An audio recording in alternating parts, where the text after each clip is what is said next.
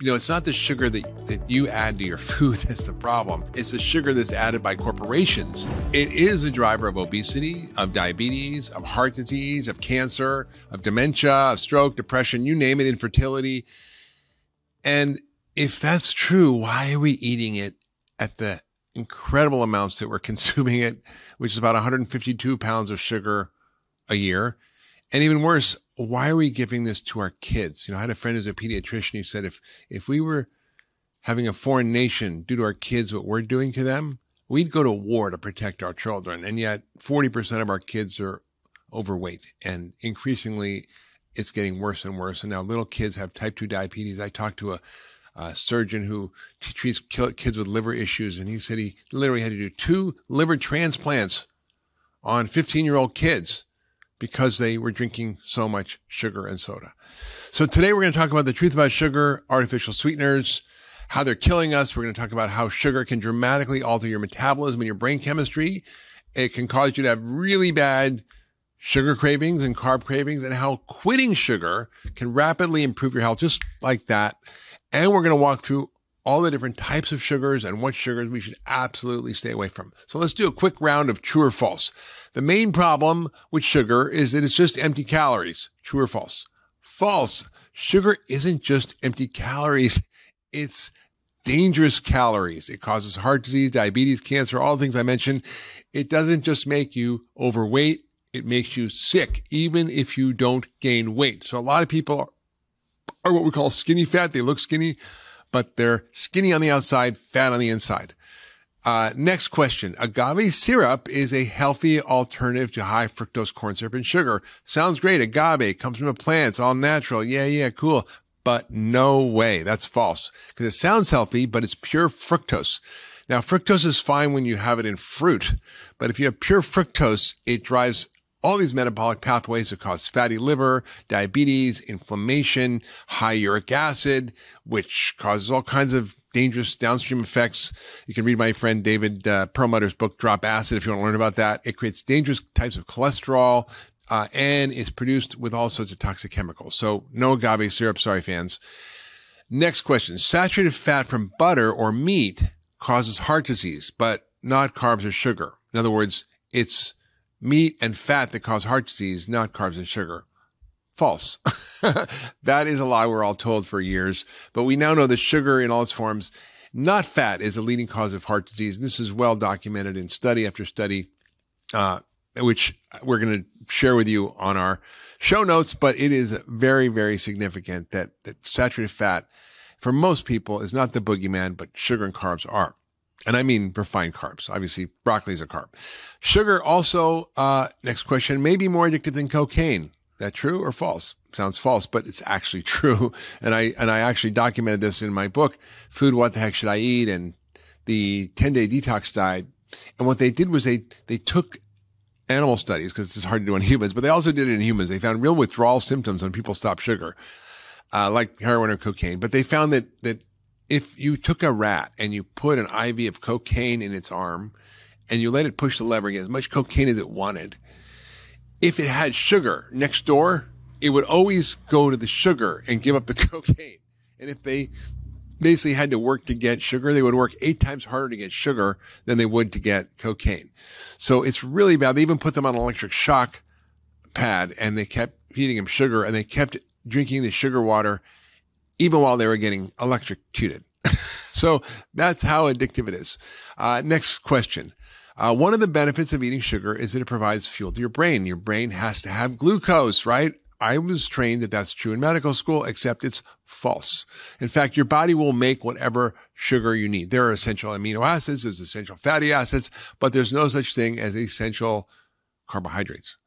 Now, with that said, you can get plenty of glucose and sugar from eating fruits and whole foods, grains, nuts, seeds, beans, obviously all have that carbohydrate in it, but that's fine for your body. But you do not need sugar for your brain. In fact, it runs better on fat, particularly in MCT oil. We know a lot of studies now are looking at brain disorders, whether it's schizophrenia, autism, whether it's Alzheimer's, Parkinson's, brain cancer even, that putting people on a ketogenic diet can actually improve or even cure some of these problems. Now, next question. High fructose corn syrup, it's just sugar with a different name. Is it really that different? True or false? Well, it's not just sugar with another name. It's particularly bad for a number of reasons. And I think I wrote a blog we'll link to years ago called 5 Ways That High Fructose Corn Syrup Will Kill You. And here's the reason. When you have sugar, it's bound with a bond with a glucose and a fructose molecule, which is table sugar. And it's 50-50. And it takes the body work to break apart those bonds. Table sugar is glucose and fructose bound with a bond, and it's 50-50. And it takes work to break apart the glucose and the fructose. Whereas high fructose corn syrup is free fructose, and it's anywhere from 55 to 75% fructose. Now, free fructose is not found in nature. It's bound up in fruit, for example, on other foods. And it's incredibly dangerous to the body in that form that causes tremendous amounts of fatty liver. That's how the 15-year-olds need a liver transplant, because they're drinking high fructose corn syrup sodas. It's an industrial product that is metabolized very differently than sugar. And it also may contain mercury as part of the making of it. They use chloralkali to actually kind of separate it out and make it. And that actually contains some mercury. So it might have mercury in it. And it also is harder for the body to absorb it. In other words, it takes energy to absorb fructose. Where glucose just goes in, the body uses ATP or energy to absorb fructose. And what that's done, this is the work of Bruce Ames and others, it literally causes a depletion of energy in the gut, or ATP. And you need energy to keep the tight junctions, the little Lego kind of connections that keep your intestinal cells together. You need those in order for your gut to not be leaky. When you have a leaky gut, it creates inflammation, obesity, cancer, heart disease, you name it, autoimmunity. And so when you eat a lot of fructose, free fructose, it causes a leaky gut, which compounds the problem. So it's just should not be in your diet. If there's one single thing you can do to dramatically improve the quality of your diet, is never, ever, ever, ever, ever, ever eat anything with high fructose corn syrup. Read the labels. Next question on the quiz is, if you want to lose weight, just replace sugary drinks with diet soda. True, right? No, it's actually false. And this is because when we look at the data on artificial sweeteners, they're 1,000 times sweeter than regular sugar. They trigger the brain to all sorts of weird metabolic chaos. In other words, Pavlov's dogs, when they just rang the bell, the dog would salivate, right? Even if there was no food. The same thing happens. You ring that sugar bell on your tongue and your brain goes into gear. It produces insulin. It makes you store fat. It shuts down your metabolism. It seems to lead to diabetes, and it's really nasty to the gut flora. It actually promotes obesity, type 2 diabetes, weight gain. So we're going to link to a lot of the studies that show this, but it's just no place for traditional artificial sweeteners that we have, like saccharin or aspartame or sucralose or any of these. And they're different ones that are problematic for different reasons. And we'll talk about the natural ones like monk fruit, and we'll talk about stevia and other ones. But basically, if you have to ask, can I have, it generally means that you're an addict, and you should pay attention to that voice in your head that's trying to negotiate with me about what kind of sweetener you can have. That's a very important thing to learn. Okay, so what's the problem with sugar? We're going to kind of recap a little bit, but it causes high blood pressure, high cholesterol, actually causes low HDL, the good cholesterol. It causes small particles, which are super dangerous, super high triglycerides, and heart disease. In fact, they looked at 75% of people who came into the emergency room with a heart attack had either diabetes or prediabetes based on a glucose tolerance test. And most of them were undiagnosed. So it's really the sugar that's the problem. Also cancer. We know that cancer is driven by insulin resistance, pancreatic cancer, colon cancer, breast cancer, prostate cancer, and that the common cancers we see are fueled by sugar. And so when oncologists go, oh, just have milkshakes and whatever, I'm like, no, this is bad. So you want to make sure that if you are at risk for cancer, or if you have cancer, that you don't eat a lot of sugar or very much at all. In fact, there's work being done in this space with Dr. Siddhartha Mukherjee, who wrote The Emperor of All Maladies. I think it won the Pulitzer Prize, some award. Amazing book about cancer. He's an oncologist, and he's really leading some of the research on ketogenic diets and cancer reversal, whether it's stage 4 melanoma or stage 4 pancreatic cancer. I was at a conference once with him, and he said, Mark, we found what the real driver of cancer. And I'm like, sugar? He's like, how did you know? I'm like, yeah, well, it's pretty obvious. It also, not only does it lead to cancer, but it accelerates every aspect of aging. And I just finished my book, Young Forever, which is coming out in February 2023. And in there, I talk about how every age-related hallmark of aging, all the things that go wrong with aging, are worsened or caused by sugar and starch. And if you want to get dementia, for sure, eat a lot of sugar. Remember Ronald Reagan and his big jar of jelly beans? Well, I don't know, but I think that might have had something to do with the dementia. We know very clearly that dementia is linked to the amount of insulin resistance. In fact, a lot of dementia researchers are now calling dementia or Alzheimer's type 3 diabetes. Also, just like alcohol does, it damages the liver and causes fatty liver, which affects about 90 million people in America, and it leads to cancer, heart disease, diabetes, everything else. It's just bad news. If you think artificial sweeteners are good, well, think again. They actually may be worse for your brain and metabolic health. Aspartame is a neurotoxin. We know this. I have so many patients who have cognitive issues, memory issues, headaches, migraines. We get them off the diet sodas and drinks. They feel so much better. They actually make you want to drink more sugar and more food. In fact, they'll eat more food if you have more artificial sweeteners because you're hungrier, because you've created this Pavlov response in your body that makes you think. And then what happens? There's no food. So your body's go like, wait a minute, there was no sugar. I don't know what's going on. And it just creates this whole process of slowing your metabolism and increasing weight gain.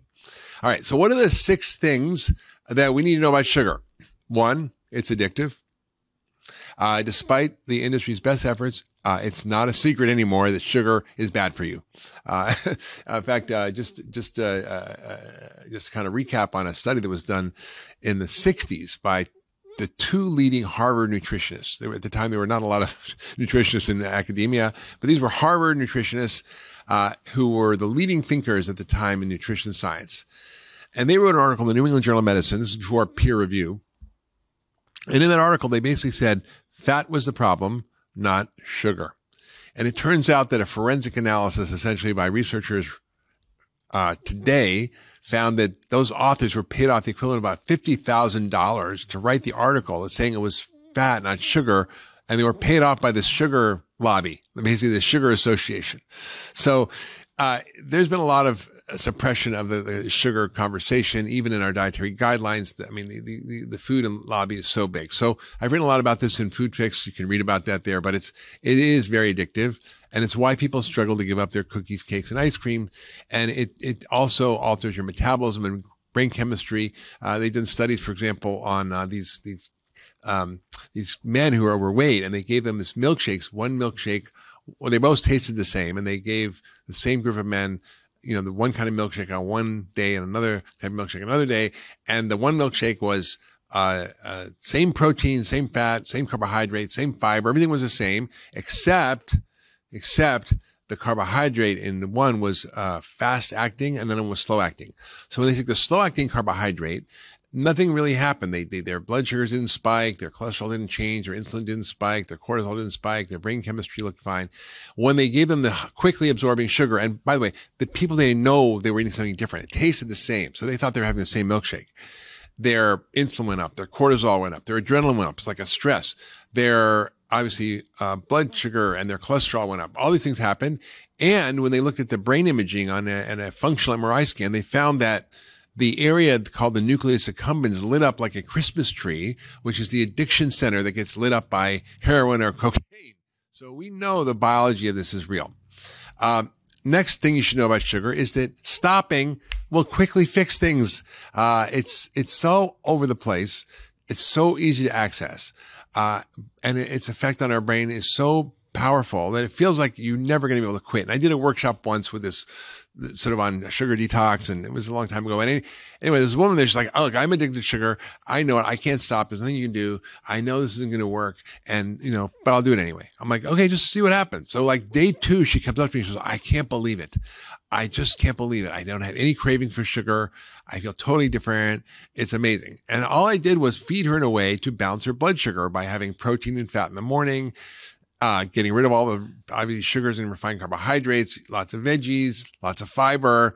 It's not that hard. Your body wants to be healthy. And I wrote a book called The Blood Sugar Solution 10-Day Detox Diet, which is about sugar addiction. And it takes you through in 10 days how to reset your whole nervous system. And not only will you not crave sugar anymore, but average person lost about 7 or 8 pounds in a week. At 10 days, their blood sugar dropped 10, 20 points. Their blood pressure dropped 10, 20 points. They reduced all symptoms from all diseases by about 70%. So if you have migraines, digestive issues, sleep problems, joint pain, whatever it was, everything dropped 70% by getting your system healthy. So that's important to remember. It's quick. You don't have to wait forever to see the results. So we had a woman in our Cleveland Clinic program called Functioning for Life. Within 3 days of joining the program, this woman was on insulin for 10 years, was severely overweight. In 3 days, she was off her insulin by changing her diet. In 3 months, she reversed her diabetes completely and her heart failure and everything else. Pretty impressive. Next thing you should know about sugar is there's many ways to say sugar. To quote Shakespeare, a rose is but a rose by any other name. The other thing you should know is that, we have many names for sugar. I think the Inuit from the Arctic say they have 100 words for snow. And we have so many ways of saying sugar, and often we miss it on the label because it's kind of hidden. So you know what food companies will do? They'll literally put 4 or 5 different kinds of sugar in some product because you're forced to list the ingredients in order of the amount on the label. So basically, if they put 5 different kinds of sugar, they can list like a healthier ingredient first, like flour or something, and not actually put sugar as the main ingredient. So it's really, really sneaky what they do. The other thing you should be aware is there's a lot of words that you might see like agave, cane sugar, corn, anything, rice, even brown rice syrup, any kind of evaporated cane juice. What the heck's that? That's called sugar.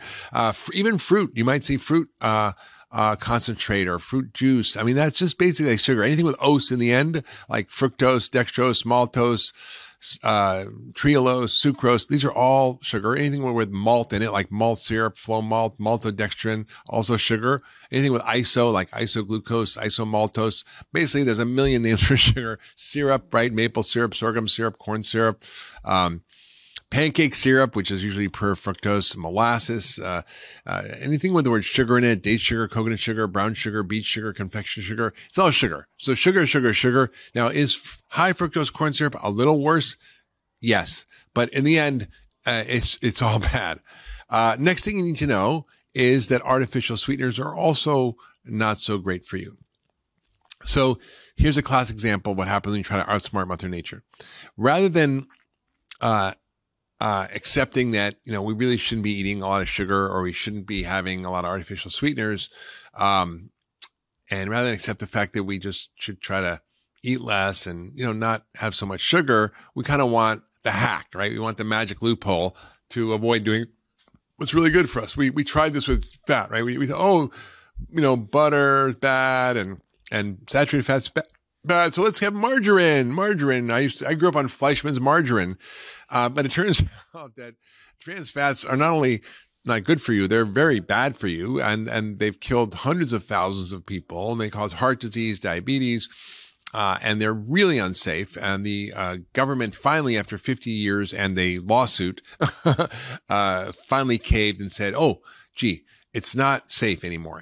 They called it a GRAS, generally recognized as safe. They removed the GRAS label. The problem is, it's still in the marketplace because their FDA's in cahoots with the food industry, and essentially they gave them a lot of loopholes and ways to kind of leave it in there. So I go to the store regularly and I kind of hunt for products. Now, a lot of companies have taken it out, but what they're replacing with may not be any better, right? So I think we have to be very careful, like palm shortening, which can be from palm trees, but they're often kind of harvested in ways that destroy rainforests and destroy habitats of orangutans. I mean, it's really bad.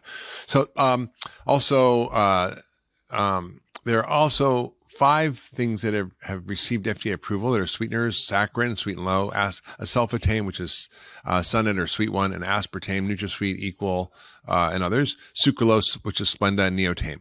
So these are all things you should avoid. They're really bad for you, and don't have them. People who drink diet drinks every day, in a study about heart disease, had a greater risk of diabetes and metabolic syndrome. They are carcinogenic in animal studies. They destroy your gut microbiome. I mean, they're really bad for the good bugs in your gut, and they cause more glucose intolerance, diabetes. Certain compounds are excitotoxins, like damaged neurons, like the aspartame in the brain, have neurologic issues. So not so good. And you go, well, what about sugar alcohols? Are those not bad because you don't absorb them? Well, sugar alcohols sound great, but they're kind of these weird, strange names. They're derived from plants, fruit and vegetables sometimes. And they're in everything from candy to bubble gum to cough drops to chewable vitamins to smoothies to even, quote, health foods often have these. Now, they're kind of less sweet than traditional artificial sweeteners. They do have calories, but we don't absorb them because they're too big. So anything with the word all on it, like mannitol, maltitol, sorbitol, xylitol, erythritol, these are things you don't want to eat. When you do, they tend to cause a lot of gut issues. They cause the bugs in your gut. They love these. They just munch them down and they'll create bloating. I mean, I remember once when these first came out, like 25 years ago or something, this patient of mine gave me this chocolate bar. Look, Dr. Hyman, here's a chocolate bar and there's no sugar and it's amazing and it tastes good. And I'm like, great. And I'm like, okay, I'm going to eat it. So I was tired that day, I think. And I just scarfed the whole thing down in the afternoon. I was hungry, I was seeing patients, and my stomach blew up like a balloon. Like I literally, my gut bacteria did not like it. So I would not really consume these at all. They can cause diarrhea, bloating, gas, all kinds of digestive issues. And they mess with your gut flora. So, there's some that are a little bit better, like erythritol, but still be very, very careful with these. Don't think you have a free pass. And it can ferment. It can cause all kinds of issues. So don't take it, especially if you have gut issues. Now, some natural sweeteners are a little bit better than others. So listen, we all like sweet stuff, but kind of my view is if you're going to have something sweet, just have it. you have like a large, like a sort of sugary kind of coffee drink in the morning, that can have more sugar than a soda. That can have like 8 or 9 teaspoons of sugar or more, in that. Now you wouldn't put 8 or 9 teaspoons of sugar in your coffee, right? So if you take like a teaspoon of sugar and you put in your coffee, that's probably a lot better than trying to do all these other things and being really aware. So I would say, not more than 5 teaspoons a day, but that can be even too much for some of us. Most adults consume 22 teaspoons a day, kids about 34 teaspoons. Artificial sweeteners, as we said, not good. Sugar alcohols, not good. So, Dr. Hyman, like, you're killing me. What am I going to do? First of all, if you stay healthy, right? If you're metabolically tuned up, right? If your metabolic engine and your muscles and your mitochondria and your weight and you don't have a lot of organ and belly fat and you want to have a little sugar and you exercise regularly, okay, it's not going to kill you, right? But if you are not metabolically tuned up, which by the way is 93.2% of Americans are not in good metabolic health, which is frightening to me. And how you tell is check your insulin. If your insulin's less than 5, you're probably okay. If it's less than 2, you're good. But if your insulin's high, you're kind of in trouble and you're not going to have a lot of tolerance and what I call metabolic degrees of freedom. We get more metabolic degrees of freedom by being healthier. We have more resilience, metabolic resilience. But most of us are metabolically just a train wreck. So be careful. But let's say you want to have a little something. I mean, I'm not against having a little maple syrup, a little honey, a little, actual sugar sometimes, but I would not use this kind of hacks like agave or corn syrup or brown rice syrup. They're just not healthy for you, and they're going to be mostly fructose and not a good thing. Date sugar can be okay. They might have antioxidants. Molasses actually has iron and things that could be okay. A little bit. You could use dates just as a sweetener, little maple syrup, a little raw honey. Okay, fine. But it's not the sugar that you add to your food that's the problem. It's the sugar that's added by corporations that's the problem. If you have 120-ounce soda, that's 16 teaspoons of sugar. You wouldn't put that in your coffee. All right. Now, here's another thing you should know about sugar. It's not just bad for you. It's bad for the environment. According to the nonprofit, the Worldwide Fund for Nature, sugar production has severe consequences on our air, soil, water, wildlife. Sugar mills pollute waterways. They create toxic environments for aquatic life. And, conventional production of sugarcane and sugar beets requires massive amounts of pesticides, glyphosate, which is terrible. It causes cancer.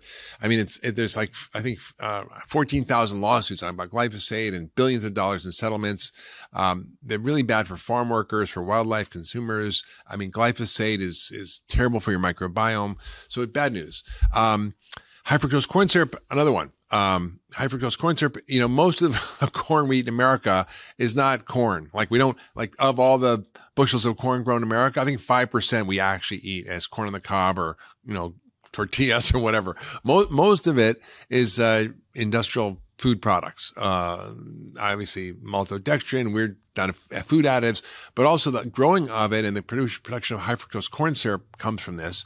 It depletes the soil of nutrients. It's the tilling and the industrial agriculture and the pesticides, the herbicides causes the destruction of organic matter in the soil. It promotes climate change. It uses huge amounts of fertilizers that destroy our waterways, all kinds of biodiversity loss because of the herbicides and pesticides. I mean, it's just nasty. So, and then of course, the mercury thing, you don't want to be eating that because that's not good for you. What about Splenda? Well, according to researchers at University of North Carolina, Splenda is also bad for our rivers and oceans. In fact, your body absorbs about 10% of it. The rest is kind of flushed down the toilet and goes into the waterways.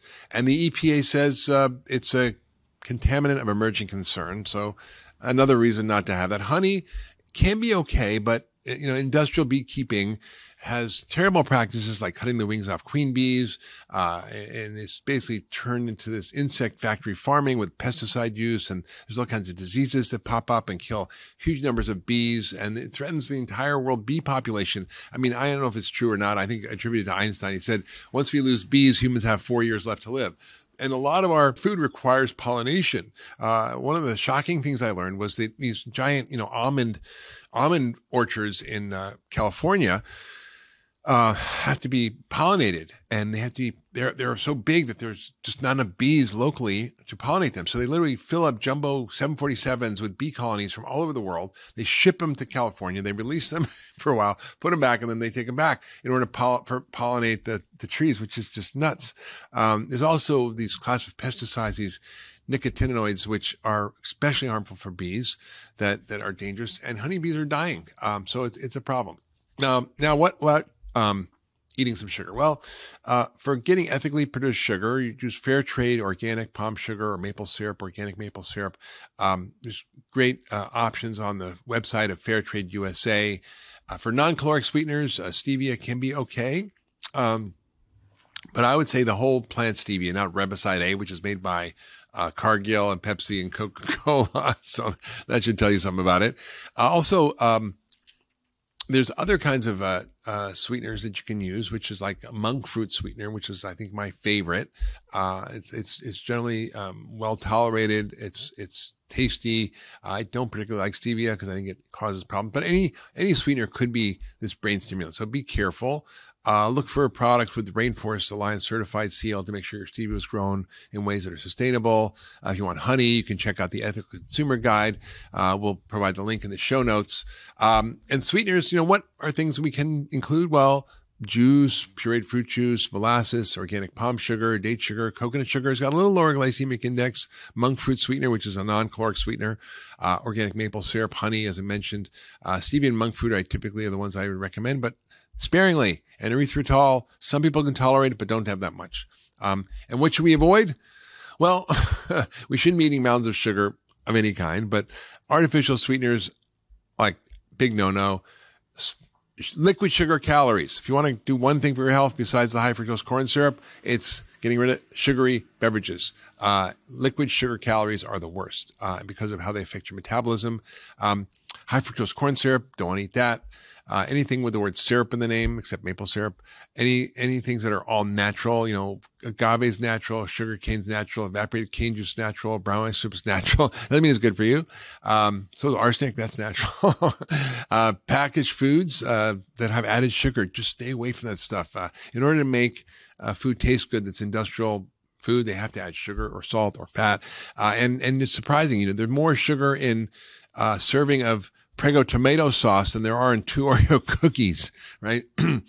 So salad dressings, granola, cereals, ketchup, soups, candy, yogurt. I mean, I was surprised. I'm Jewish, and we had Passover, and I didn't even look at the label. I just bought a jar of gefilte fish that my mother used to buy. And I'm like, this is kind of sweet. And I kind of looked at the label. It was like full of sugar. And I'm like, why do they put sugar in fish? It's like, so it's pretty much in everything. And obviously, refined sugars of all kinds, brown sugar, aspartame, sucralose, saccharin, sulfatame, just pass on those things. And there are a lot of ways to enjoy sweetness. Also, a little hack, use a continuous glucose monitor from levels. That'll help you find out what things are affecting you and what are not. You can also eat protein and fat before you eat something sweet or carby. For example, if you drink a glass of wine or alcohol on an empty stomach, you get a quick buzz, right?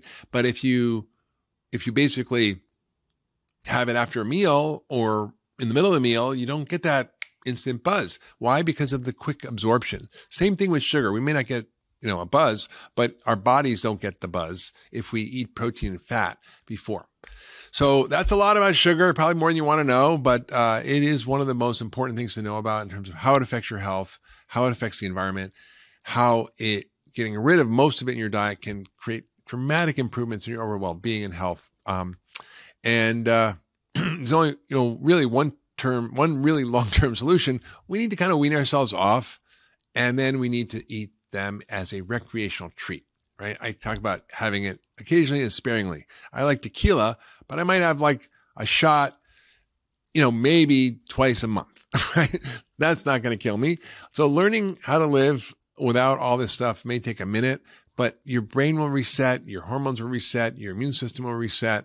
And if you look at the data, even on COVID, for example, if you eat a lot of sugar and are overweight, it suppresses your immune system. So that's another reason.